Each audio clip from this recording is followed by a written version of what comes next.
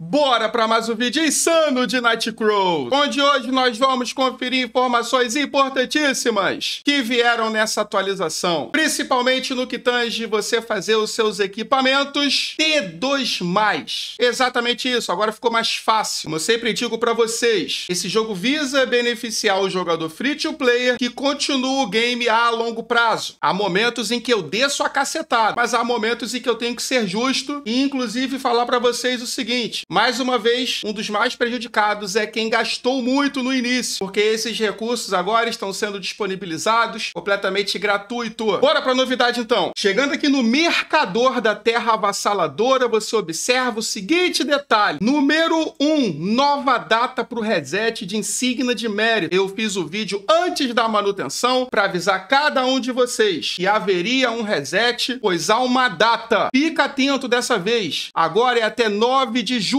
Acumule o máximo que você puder, seja para você participar do ranking e aí com isso tentar fazer jus a mais estatísticas, principalmente para o PVP, ou do site oficial para tentar ficar entre os top 3 e pegar a montaria. Mas olha, já vou avisar vocês uma realidade, isso é principalmente para os top 10 cashers, não é a realidade de 95 a 98% dos jogadores. O que você foca é nesse ranking aqui, caso deseje, ou número 1, os itens. Nesse vídeo aqui eu também vou falar com vocês do jogo Nyan Heroes. Depois que eu explicar tudo que eu tenho para explicar, não deixe de assistir, hein? Se você não possui seu incensário, ou se você possui e quer adquirir outro, acumule para esse fim. Salles, vale a pena a entrada para masmorra adicional? Olha, na minha opinião, vale sim, mas depende de quanto você possui de insígnia e o que você precisa. Já as entradas para a caverna de gelo também são muito importantes, desde que você tenha poder de combate, porque essas são vinculadas. Gastar com buff, eu não sei se é interessante. Esse novo material é importantíssimo, não tem para onde correr. Eu sei que custa 90k cada um, mas se você clicar no códex dele, você vai observar que vai até a manutenção de 9 de julho, você aumenta em 3 a sua defesa e em 3 o dano duplo. Então isso aqui é importante, a gente tem que fazer até lá. Mas será que é o primeiro, ou melhor, a sua primeira opção? Os materiais são importantíssimos. Ouro, bola de pelo, o mineral e o minério de ferro. Quando você seleciona um deles em material de criação, você observa o tanto de item que você pode craftar, principalmente os seus primeiros itens azuis. Até porque você sabe que não é fácil farmar eles no mapa. Mas se eu quiser fazer diretamente o item T2, Salles, eu posso? Pode. Observa que possui novos itens aqui, como o lingote de ferro, cristal de quartzo, couro macio e a pelugem natural. Esses itens, quando você clica em material de criação, você observa que já entra num padrão melhorado. São os itens T2, T3. Então é importante eu comprar esses itens diariamente? Sim, claro que é. Se você não for competir no ranking, como eu falei pra você, que tem que acumular o máximo possível, se você não for cash, e vai lá no market e compra esses recursos, se você gasta pouco ou é free, mano, tem que comprar esses itens. Até porque está acontecendo um evento. E esse evento na Caverna de Gelo em TA vai te proporcionar uma insígnia aumentada. Ah, Salles, mas é área de PVP. É, eu sei, é PVP, irmão. É farmar e ficar ligado. É o jogo, é MMO. Não tem pra onde correr, entendeu? E se você colocar assim, por favor, deixa eu farmar aqui no canto, aí que nego vai atrás de você, melhor nem falar nada. Morreu, clique e volta. Mas não deixa de farmar esse material diário, dentro do possível, é claro. Salles, eu devo pegar o comum e o incomum? Depende da sua conta. Vai focar em quê? Material T1, material T2. Mas independente disso, não esqueça do códex. E olha só que legal, para aqueles que têm sobrando fonte de sabedoria. Mano, isso aqui não dropa, mano. Isso aqui é muito raro. Cara, cada fonte de sabedoria dessa tá 14k de diamante, irmão. Agora você vê que tem disponível aqui para poder trocar. Ah, é 1 por mês, Salles? Pois é, 1 por mês. Sabe quantos você vai dropar desse por mês? Eu falei dropar. Pois é, entendeu por que tem que farmar? Olha ali ao lado, vou conseguir farmar bem mais tranquilo agora para eu poder fazer meus próximos itens. Esse arco aqui, por exemplo, ele me dá mais dano e uma estatística a mais. Tá vendo por que é importante você craftar o próximo set seu? Foi como eu disse no início do vídeo, quando tem que malhar, a gente malha, irmão. Quando tem que falar, pô, isso daí tá maneiro. Tá maneiro. Esse NPC veio recheado. Ah, Salles, mas para fazer um item precisa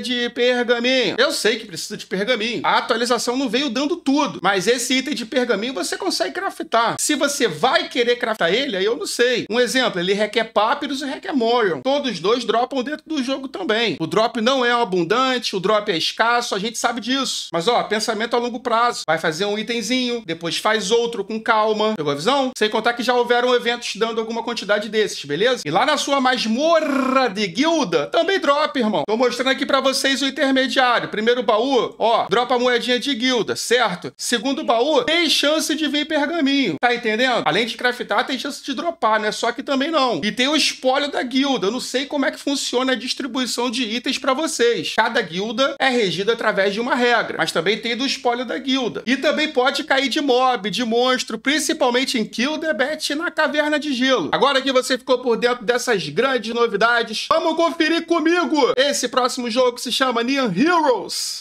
Agora eu adoraria que você prestasse muita atenção nessa informação que eu vou trazer para você, preciosa, rara e rápida. Estamos falando de um jogo chamado Nyan Heroes, um FPS de altíssima qualidade. Não tem aquele momento que você fala assim para mim, Salles, eu quero um jogo oficial. Sim, esse aqui tá vindo pela, inclusive, Epic Games. Eu testei o jogo, eu estou jogando o game, até porque essa informação agora vale muito. E vai estar gerando recompensas em token Nyan, através do site oficial, para aquelas pessoas que estiverem jogando e, claro, ficarem bem classificadas. Mas também há oportunidades para pessoas que não são tão boas quanto eu, porque dentro do site oficial, no menu missões, que eu já vou mostrar para vocês, existem algumas tarefas, como seguir rede social, e que geram também recompensas no token Nyan. Detalhe, pessoal, o token não lançou ainda. E é por isso que eu digo para vocês que essa é uma informação valiosa. O jogo vai ser listado, o token dele, tanto em Dex quanto em Sex. Eu vou dar um pulinho rápido para mostrar para vocês. Em exclusivo, esse link aqui da Epic Games eu vou deixar na descrição para vocês. Observa que já está na minha biblioteca. Esse aqui é o link do site oficial. Observa como é simples. Na parte superior tem ali Jogue Hoje. Associou sua conta da Epic Games, já começa a se divertir. Tem a parte de missões, que é onde vai estar constando o Airdrop. E aqui no médio oficial tem informações muito importantes, como por exemplo a visão geral da segunda temporada, que vai até o dia 26 de maio. Sobre a classificação do jogo, vai mostrar que é altamente competitivo, onde você pode jogar no modo solo ou em dupla, para evitar aquele panelão. Sobre as recompensas, a segunda temporada oferece um conjunto novo de Nyan, que é o token do jogo. Se você perdeu a primeira temporada, esta é sua chance de cultivar catnip,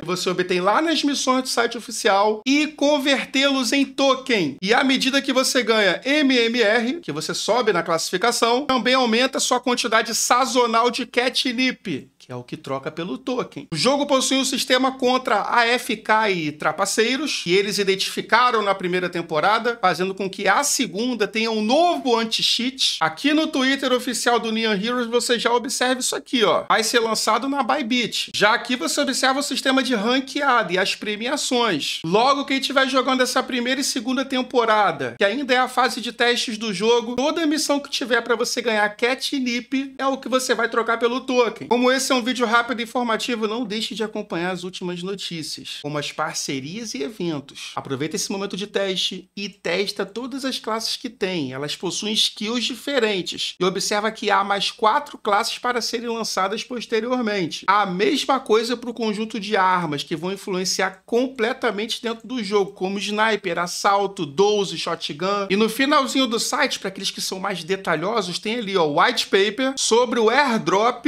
e todas as redes oficiais. Uma vez que você instalou o jogo, clicou em buscar a partida, é só você definir ali que tipo de personagem que você quer. Abaixo vai aparecer ali o Seraph, o Atlas, o Spartan, os 4 disponíveis para esse momento. Não esqueça de olhar que cada um tem uma habilidade e uma skill para ajudar na sua equipe, seja mais defensivo, seja mais ofensivo. O game tem essa qualidade que vocês estão vendo aí na tela. Lembrando que eu estou jogando pela minha conta da Epic Games. É altíssimo, pessoal. Olha isso. Não leve em consideração que eu sou capudo não, tá? Mas o game é insano. Se você é bom em FPS, comenta aí para mim. Você testou, o que você achou? Meu Deus, estou passando uma perrengue aqui. Já fui de ralo. Beijo!